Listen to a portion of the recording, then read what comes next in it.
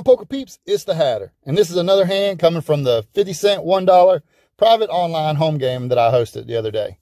And just to jump into it and kind of recap, pretty much all of us play together a lot and know each other's tendencies and stuff. So I know that I got to change my style a little bit, do things a little different here to try to get action when I do make hands. So without further ado, let's jump right into this hand.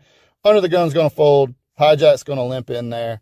And ace king, we're definitely coming in with a raise. So I make it 450.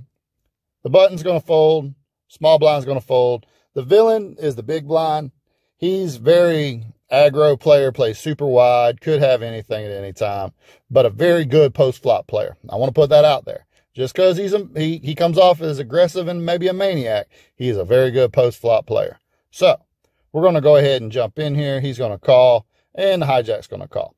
So we have the ace of diamonds, king of hearts, going to the flop with 14 in the pot. And it comes 4 diamonds, king of diamonds, jack of diamonds.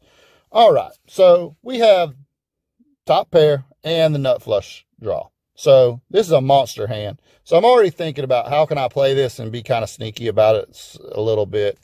So it's going to go ahead and check around to me and Flo. And I'm going to go ahead and, I'm targeting like, if he has a jack or any pair, they're going to continue against me. So I'm going to go ahead and make a half pot size bet here. And the main villain, big blind's going to call. Hijack gets out of the way. All right. So now we go to the turn, which is the 8 of diamonds. And now I have the nut flush. So pretty much we have the best hand locked up right here. We got the nuts. And now it's like, what can I do to try to get him to do something out of the ordinary? So I'm thinking when he checks right here, I'm thinking, should I check back or make a really small bet and almost look like I don't want to give up the aggression because he knows me. As soon as I give him the green light, he knows. This is like kind of leveling. So I'm trying to figure out what's the best plan here. Should I just check it back and hope he bluffs the river? Or, most of the time he's going to continue with sub time of diamond. It'd be really nice if he had the queen of diamonds, maybe even the 10 of diamonds here. So I think about it, and what I'm going to try to do is I'm going to try to bet super small and hope he raises me instead of checking. So I bet 1/4 pot, and he thinks about it and calls. So now I think he does have a high diamond. So when the 10 of hearts comes off, I'm really hoping he just tries to blast me off the hand. Unfortunately, he goes with a check. So this is where I ended up going deep in the tank, and we'll talk about that in just a second. So I'm thinking about, should I bet small again and hope that he senses weakness and tries to bluff raise me on the river? Or, checking back is definitely not an option. Let's just take that option completely off the table. So are we going to bet super small and try to get thin value if he does have maybe like the 10 of diamonds?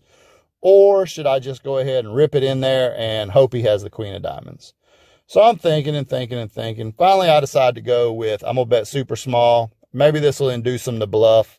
If not, if he does have a weaker diamond, maybe like the 10 or the 9 of diamonds, maybe he'll side call.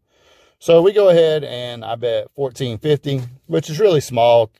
And he goes deep into the tank. And eventually he finds a call. And we don't get to see what he has. But afterwards he said he was trying to figure out what I would tank so long for. So me tanking kind of threw him for a loop. He didn't think I would do that with the nuts. So I guess it worked out in the end. It was a decent little hand. Tell me y'all's thoughts. All right. See y'all tomorrow. Hatter out.